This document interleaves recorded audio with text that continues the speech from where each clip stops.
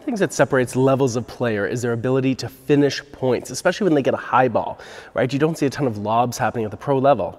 I'm not saying no lobs, okay? But you don't see a ton of lobs at the pro level, the high levels, because they're so good when they get those high balls, putting them away. So why don't we do a really quick tutorial on some things you might want to know about being able to hit a good overhead smash. You ready?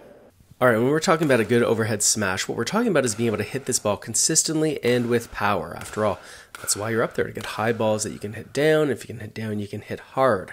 So let's look at a few of the fundamental technical skills here. First is how you set up for the ball. A sideways setup is really important because if you're sideways, that will allow you to turn through the shot. This is a lot like throwing a ball, and people who throw balls well tend to get sideways. If you think about it, most balls you hit with other objects, you get sideways so you can rotate through the shot. So a sideways setup is important.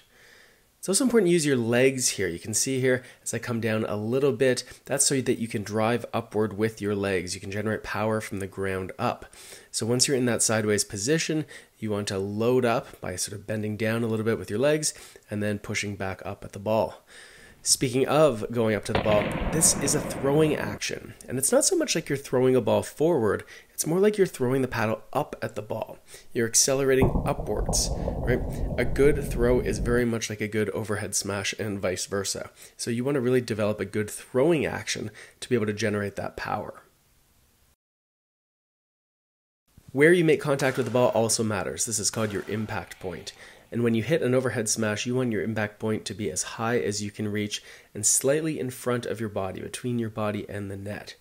This full extension here is going to make it easier to generate speed, which again is the whole point of hitting this shot. So you're going to want to have that high impact point that's low in front. You're also going to want to pronate as you hit this ball. And pronating is really just turning. It's turning your hand. So if you have a continental grip, kind of like you're holding a hammer, then as you go up for the ball, you can see here how my hand and wrist turn, and then you get that pronation. It's a little bit like if you were looking at your own palm and then you turn to high five your friend, that would probably be a pronation. And pronating is really important because you can see here as I use my hand and wrist and forearm, that is a good way to generate power. People who stand up at the net with a different kind of grip, like let's say an Eastern forehand grip, they're more likely that they're just going to bump the ball or sort of push the ball forward. You see there's very little pronation here, right? This is not really what you want. You're going to get the ball over the net, of course, but it's going to be hard to get power. So using that hammer grip, that continental grip, means that the edge of the paddle will be coming forward, and that will force you to turn your hand and use your forearm to pronate, and that's where that power is going to be. For some of you, that may feel a little bit strange. It might take some practice, but I'm telling you, if you can get this pronating feeling down, you are going to get power fairly easily. So there you go. Those are the elements of a good overhead smash. Use your whole body, use your legs, get that pronation. Make sure you reach up nice and high. Good luck.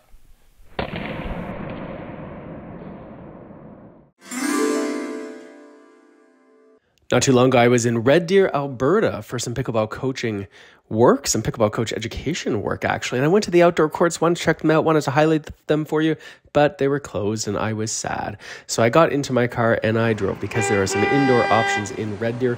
If you're not familiar with Red Deer, Alberta, well, Alberta is out in the western part of Canada, and Red Deer is a small city. There are 100,000 people. It's right in between Calgary and Edmonton. And boy, oh boy, is Red Deer like a sports city. They hold lots of events. And look at this beautiful, it's called the Colligat Center. It's this multi-sport facility run by the city of Red Deer. And this was a great place for us to have our coach education training. Before we show you some of that, just look at some of these other facilities here. There's soccer, there's gymnastics, of course, there's hockey, there's rock climbing. There's all sorts of really cool facilities here. And I love when cities will do this, when they will invest and they'll put the money and time and effort into making these facilities that are great for so many people who want to do so many different kinds of things. The rock wall I thought was really cool. That was busy all weekend long. So finally, here we go. We find the multi-purpose pickleball courts. These are not the nicest pickleball courts you've ever seen. Leaves a few things to be desired, but you know what? They worked. And you see this commonly. These are badminton nets that just get lowered. Badminton courts, of course, are the same size as pickleball courts, except for the kitchen line. And this worked out just fine. And this kind of flooring, it's nice and squishy on your feet. If you're going to be coaching all day long, It is pretty comfortable on the old back and legs. And here you can see these players. This was like a rec play situation.